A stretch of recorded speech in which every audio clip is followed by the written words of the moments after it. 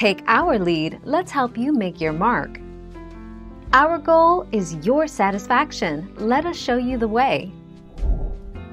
Luckily, it is perfectly safe to cook salmon from a frozen state, and let me assuage any worries right now, it can taste as delicious as properly thawed and cooked salmon too.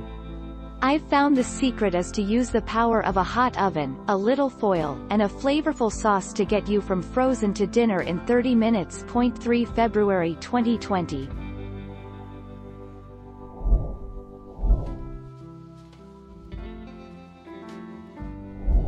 Let's help you make your mark. First, don't worry about thawing your salmon. Yep, there's no need to move it to the fridge the night before, then realize it's not completely thawed when you want to cook it, then panic and try to speed thaw it so it'll be ready in time. Simply leave it in the freezer until you're ready to cook it. 22 April 2020.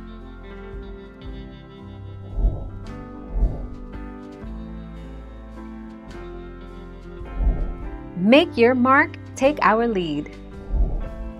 The secret is, frozen salmon does not have to be thawed at all. You can start cooking it straight away. Just grill, bake, barbecue, broil or fry the salmon frozen. It will taste much better, have a firmer texture, but you need to know how to cook frozen salmon properly.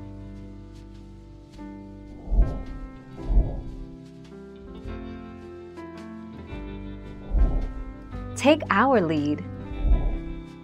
1. Remove the salmon from its packaging and place it on a microwave-safe plate. 2. Microwave on defrost for 1 to 2 minutes.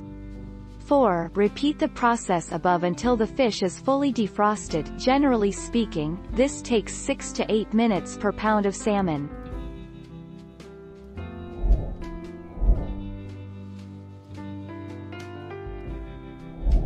Let's help you make your mark. You can use frozen or fresh pastry for this salmon and croute dish. If using frozen, defrost overnight in the fridge beforehand or in the microwave according to the packet instructions. Big Fish brand salmon fillets do not require defrosting before cooking and can be used in this recipe straight from the freezer. Thank you for watching. Please subscribe and hit the bell notification.